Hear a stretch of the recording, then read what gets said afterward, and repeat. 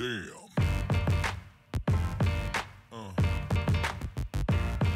Yeah. Yeah. Hey guys, welcome to the first tutorial video from Geomatics. I'm Brent Thorne, and today we're going to go over a very basic introduction to creating a interactive map using R and RStudio. Okay, so let's get started. I'm going to open up RStudio, and we're going to need to install the Leaflet package, because Leaflet is it's the map that we're going to be looking at. It's actually a JavaScript API map that if you're familiar with that kind of thing, it's actually pretty good and intuitive, and I recommend checking it out. If not, don't worry about it. We don't have to get into any kind of JavaScript or anything like that. We can do this all in R. Okay, so let's install. Oops, I want to install packages. Okay, and we're going to install Leaflet. I'm going to hit Control Enter. It just runs that line of code for me. Make sure that my audio is off here for the computer, just in case there's any errors. Sometimes it gets pretty loud. Okay, so now we can go into packages. We can search for Leaflet, and we see it's popped up here. So that's exactly what we want. We've now installed it onto the computer. And the next thing that we're going to do is load it in using the library. The library function. Okay, and we'll once again type Leaflet and hit Control Enter. What this does, if we bring up Leaflet again here, notice how it's now check marked.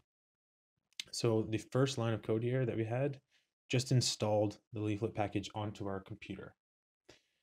This line, the library function, actually tells R that for the purpose of this script that we're running right now, we want to use the Leaflet package that's available. Okay, so it was as easy as that. Now all we have to do is create the actual map. So the first thing we're going to do is create a variable that will represent the map. So I'm just going to call it M for map. And you can use the equal symbol or use this symbol here. Either one works fine. This is the one that I use.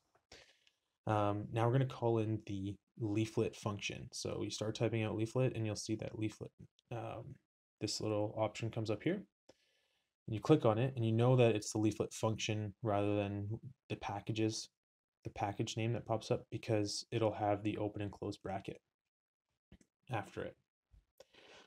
The next thing that you're going to need to do is add tiles. So the actual images that the user will see when interacting with the map, and we can load in just the default tiles that the Leaflet package has by using the add tiles function. And to get there, we need to insert a symbol called a pipe, and I'll explain that later in future tutorials in this series. But for now, all you need to know, you hit Control, Shift, and M, and it pops up this symbol for you. It's just a quick workaround in order to avoid having to write out a lot more code. So now we'll run the add tiles function. It pops up here, and you literally have to do nothing else for this. Okay. Actually, let's run this here. So I'm going to highlight it and hit Control Enter, and you can see the variable M is now there. So it's a thing. It exists, and it represents all of this stuff that we wrote. So now we just need to tell R in RStudio to print the map or to show us the map. And to do that, you just name the variable and then run the code. Sometimes in a script, you don't necessarily want to print out everything.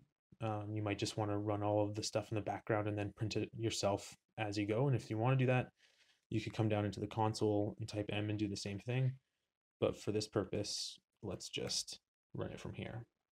So you're going to hit Control Enter again, And you'll see in the viewer pane now, it pops up a map. And what's nice about this map is that it is interactive, just like your standard web map that you would have. Let's see here, Peterborough. It has everything that you would want in an interactive map. So that is a very quick tutorial on bringing in a leaflet map into R and RStudio. And the next set of videos, I'm going to actually show you guys how to add markers or points to your map, because I'm sure that you guys probably want to go further with this. So feel free to like the video if you liked it, dislike it if you disliked it, leave a comment in the under the video description below, and let me know what you guys think and or suggestions for what else to cover in this tutorial series. Okay, thanks guys.